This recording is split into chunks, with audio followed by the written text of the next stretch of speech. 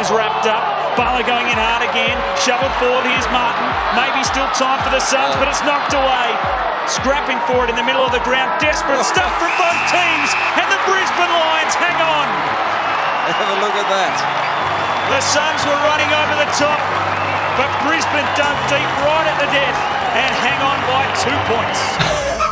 I was happy, wasn't I? Round one we took on the Suns down at Metricon.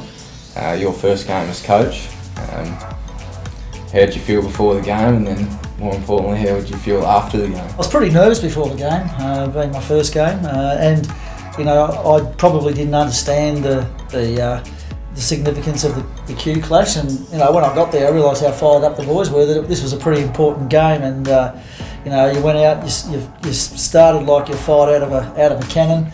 We're a long way in front at half time. They mowed us down in the second half, and we found some energy at the end to get up and achieve a great victory. And when the siren went, I was feeling pretty relieved. I was very proud of the group.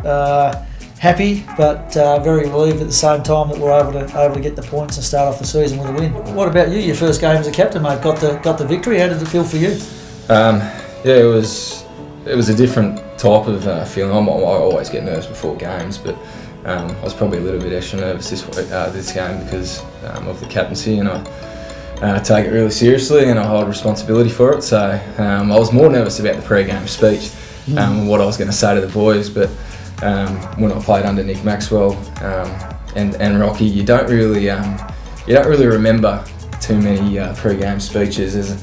So I tried to keep it short and simple, and it must have worked because we come out of the blocks firing. We kicked the first 7, I think. So yeah, run out of legs late, but yeah, it was good to get the victory. Yeah, and not that you want to talk about yourself, but you set such a great example in that game, winning the Marcus Ashcroft medal, 1 of 2 for the season, and set a fine example to your teammates.